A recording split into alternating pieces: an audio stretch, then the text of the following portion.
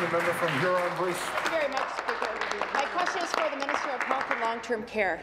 Minister, in February, my colleague from Grey Bruce, Owen Sound, and I asked you to visit the Chesley Restorative Care Unit that was scheduled to close on May 1st.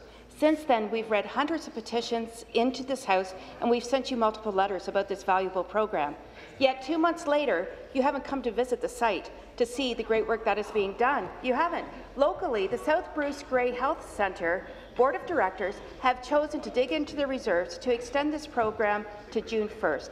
So, Minister, will you commit today to keeping the Chesley Restorative Care Unit open and ensure this outstanding program is available to residents in rural Ontario? Thank you. Minister of Health, Long-Term Care.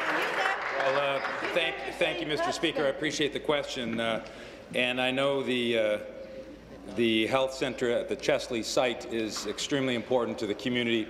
And that's why, when that first question was posed, when I became aware, when my ministry informed me of the specifics with regards to one unit, the restorative care unit at Chesley, that was a pilot project that began a number of years ago, when we learned of the intention of the hospital to close that unit, I immediately engaged the LHIN, the Local Health Integration Network, to make sure that we provided the resources that we needed to do. In fact, they stepped in and created a review process. And despite the fact that the hospital actually wanted to close this on May the 1st, we implored them to give the review through the LHIN the ample amount of time to actually look at the situation and review it properly.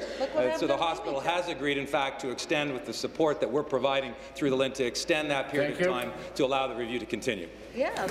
Supplementary. You know, please come and let the community show you the amazing work that they're doing, because quite frankly, your government's blatant disregard for frontline health care in rural Ontario has to come to an end. Hospitals are in disrepair, services are being cut, frontline health care workers are being fired, 68 RPNs in the riding of Nipissing alone.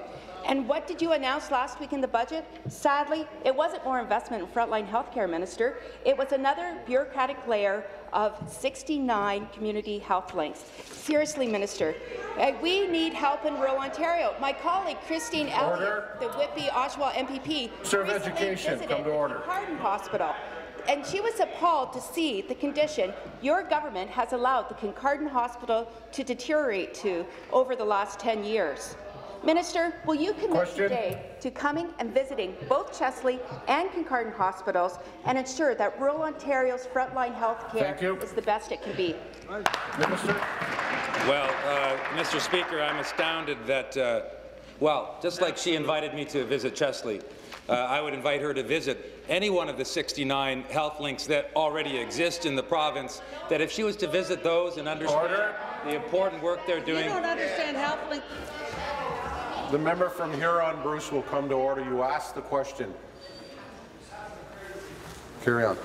So she would understand the important work that health links are doing to support the 5% of the Ontario population. I find that a challenge to me, so you're warned. Carry on. Mr. Speaker, so I would ask her to visit any one of the health links across this province. She may want to go to one near Leamington, because she can visit the Leamington Hospital, as I was just talking about, and ask them about the process that I put underway with the local LHIN, as I did with Chesley, to ensure that the right decision is made, and it's a decision that supports the local community, and it's a decision that is driven by strong community support. Thank you. I'd ask her to start by informing the community of the truth with regards to what happened. Thank you.